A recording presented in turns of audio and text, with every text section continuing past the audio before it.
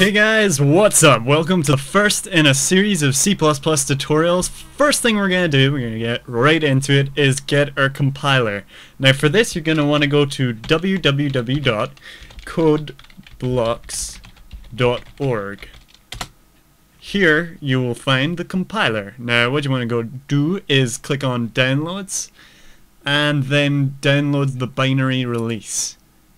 And then come down here to the Windows section, as long as you're using Windows obviously. If you're using Linux, go down here, although all these tutorials are pretty much like aimed at Windows users. Anyway, the one you want to download is this one, the one with MingW included, which is our compiler. The rest is just an interface for which you can use the compiler with. But yeah, there you go. So download that, install it, just use all the default options, it should come out fine. And then what you'll get at the end is when you run it, it will look somewhat like this. Except it might pop up like, I don't know, something new when you first start it. Just close it. And when it pops up this, obviously just close it. Now, if this tab does pop up, which it should do, just click on create a new project. However, if it didn't appear and you're like, oh my god, I've just got a gray square, what do I do? Just go up to file and then new and then project. Now this window should pop up. What we're going to go for is a console application. This is basically all the different templates you can start with. It means that the compiler will basically pre-set up your program with a template for any of these things. So say I wanted to use the SDL library, or I wanted to make a completely blank project, I'd click on that. But we're wanting to make a console application. Don't worry if you don't know what libraries are or anything just yet. It's fine, we'll go over those later. Just next on this, we're going to want to select C++, project title. We'll call it Hello World. And in fact, you might want to create a dictionary specifically for these lessons. So I'll type in lessons, or even C++ lessons. This should make me a dictionary. If it doesn't, I will panic and be all sad like. Too bad I can't edit these files just yet because it's not compatible with Sony Vegas and I need to find a better method of recording. But for now, this is what we got. So this should fill in automatically and this will tell you pretty much where it's gonna go. Yeah, so that's fine. Super cool. Just ignore this. This is kind of basically what you do here is you can change where you want it to compile to when you make your program. When you want it to be all translated into something the computer can read, this is where it will go. But you don't need to change any of these because these are pretty much in the right place for you right now. So finish. And we should have a little project open in the side window here. So this is quite a cool thing. It's easy to keep track of projects and you can have multiple ones open at the same time if you want to jump between them. So go into the Hello World one and then go into the sources folder, and in here is main CPP. Double click that, and then basically what main CPP is the first file in your program that will be compiled. This is pretty much always going to be the first file unless you specify otherwise, but don't worry about that. It's fine. So just know that you're going to put all your main code in here. Now notice that there's already a program written for you. This is what the template does. It also sets up some settings in the background which we'll learn about some other time, but for now we're going to try and run this program that's already written for you. This is the one that we're going to actually be making. So yeah, it's an early example for you. So go up to the build menu, then go to build and run.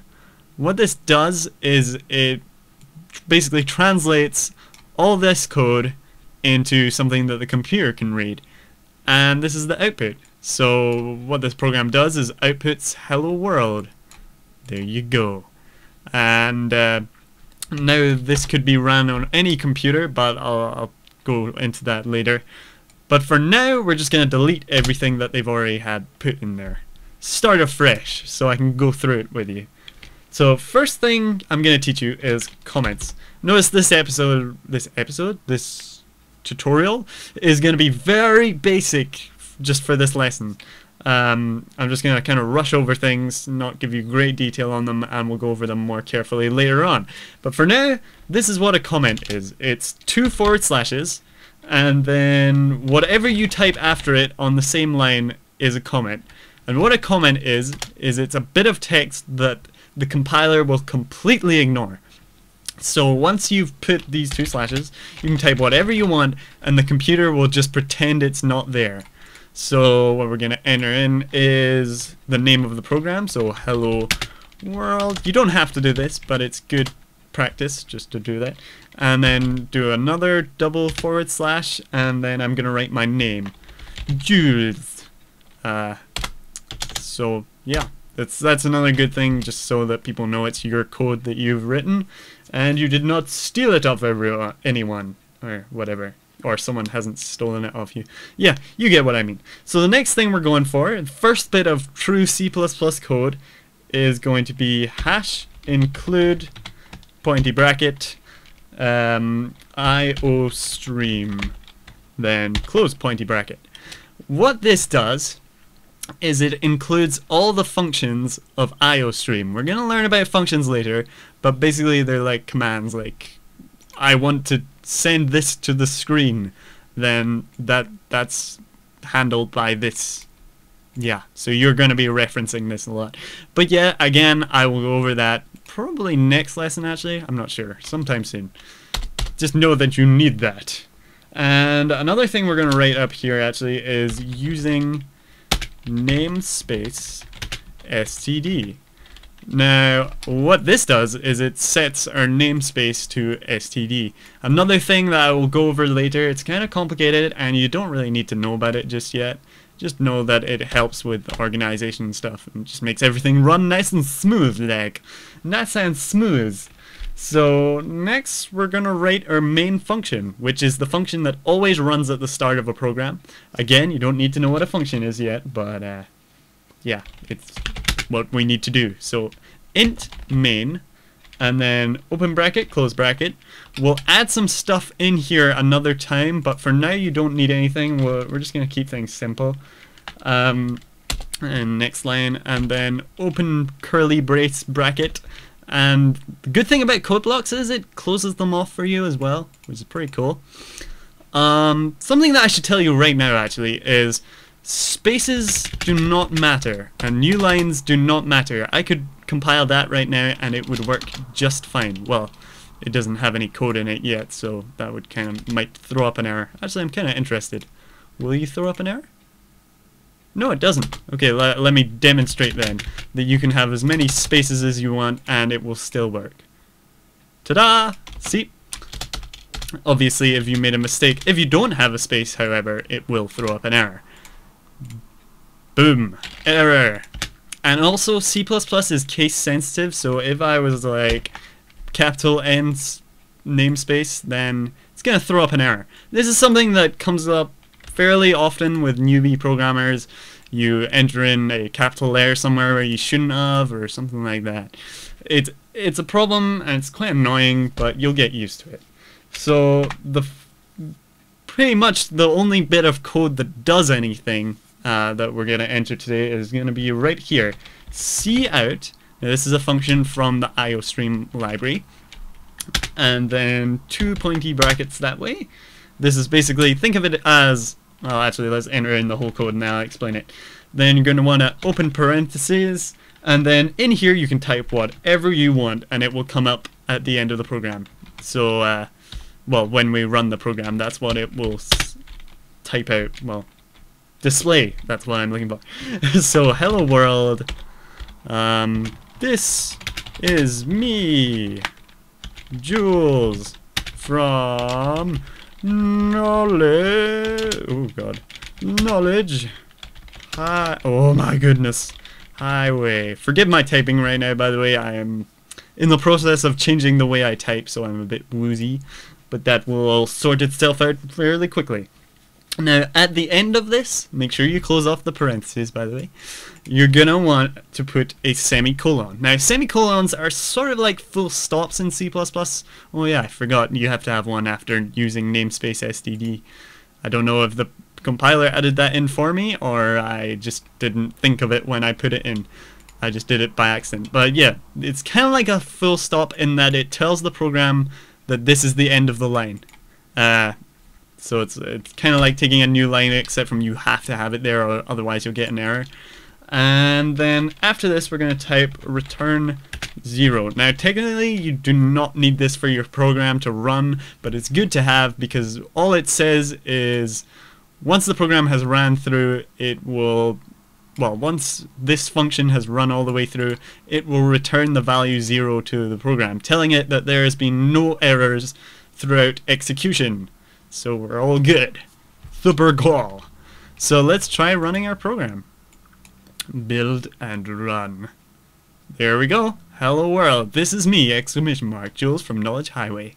And that's the program, pretty much. So let me go over this line. I don't think I went over it. This, kind of think of this as you're pointing, these arrows are pointing to this, and this is basically pointing into the cout. That's an easy way to remember that you're pointing this text into this function. At least that's the way I remember it. So now we've got our program. It's possible to run it on any computer. So go into your lessons and then go into Hello World and then go into bin. Whoops, just put bin in the wrong place. My bad. This won't happen unless you move bin by accident into object. Anyway, double click on bin, then debug. And then within debug, there is the file, Hello World. So run it. Oh, it flashes up and disappears. Why is that? Because it doesn't do that when I do it here. Well, the reason why it stops here is because CodeBlocks adds in a little bit of debug code. Wow, I can't speak right now. Which is this, which basically pauses the program at the end and tells you some details. The process returns 0, which means it did not have any errors. But we want to be able to use this program on any computer and have it pause, so we're going to have to write a little bit more code. So up here in the include region where we wrote the first include, add another include. So hash include, open pointy bracket, and then we're going to type windows.h. Now this is another header file that we're including, which basically holds all the Windows functions. So it's good to have when you're programming something for Windows. And with this, we get the function system, or system, if you're going to pronounce it properly. And then after you type that out, open up brackets, then parentheses, and then pause. Now this is basically like a command prompt command. So it's a system command, really. So you're running a Windows system command from out of your program. It's kind of weird to explain. That's what it does. If you need any more information on that, I'll probably have something more on it later, but we're not going to be using this very often, to be honest. This is probably one of the few times we'll actually need it, and maybe the next few lessons. But once you've got that in, build and run, and hello world, this is me, Knowledge Highway, press any key to continue, and then it will bring up the code. So there you go. A couple other things, I guess. For your output, you can put a \n and then type some more stuff, then \n. Basically what \n is new line. So build and run, and see, it's on a separate line, and then it's on a separate line as well. Cool. You can also do this another way, which is put some more pointy brackets in the way, and then put end L, which stands for end line. And then run it, and there's another new line. So cool. That's pretty much everything for this tutorial. I hope you got something out of it. If you didn't, then stick around. There'll be more on more detailed subjects. Let me find my stop button. So yeah, see you in the next lesson for more information. We'll probably be going over variables. Okay, one thing that I totally forgot to add is that if you go into your program, so I made it in C++ lessons and then Hello World, go back into bin, then back into debug. Now that we've fixed that problem by adding that system pause, you can run this and it will come up with this, your final program. And this can be run on any computer ever. So if I move this to my desktop to simulate someone else's computer, they can just be like, oh hey, there's an application, and then double click it and it will come up with your program. So there you go. Done.